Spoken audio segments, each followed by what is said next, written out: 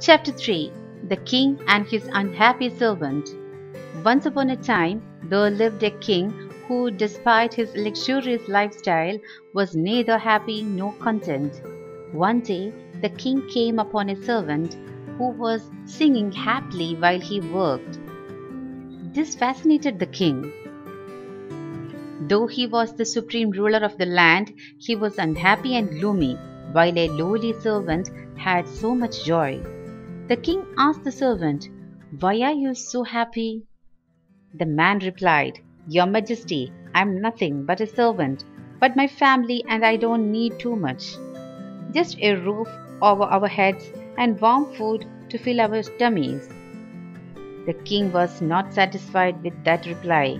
Later in the day, he sought the advice of his most trusted adviser. After hearing the king's woes and the servant's story, the adviser said, "Your Majesty, I believe that the servant has not been made part of the 99 Club."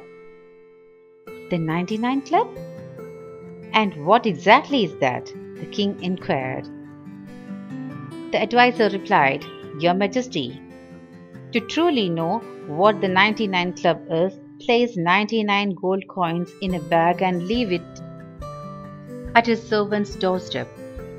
So the king ordered him to do so.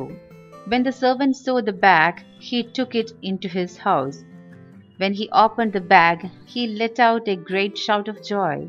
So many gold coins, he began to count them. After several counts, he was at last convinced that there were 99 coins. He wondered what could have happened to that last gold coin. Surely no one would leave 99 coins. He looked everywhere he could, but that final coin was elusive. Finally, exhausted, he decided that he was going to have to work harder than ever to earn that gold coin and complete his collection.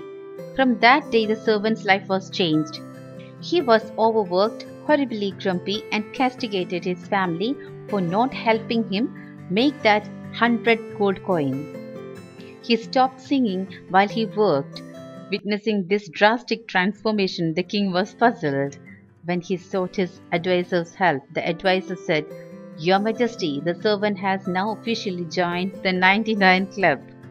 He continued, "The 99 Club is a name given to those people who have enough to be happy but are never content, because they are always yearning and striving for that extra one." They would be telling themselves, "Let me get that one final thing and then I will be happy for life."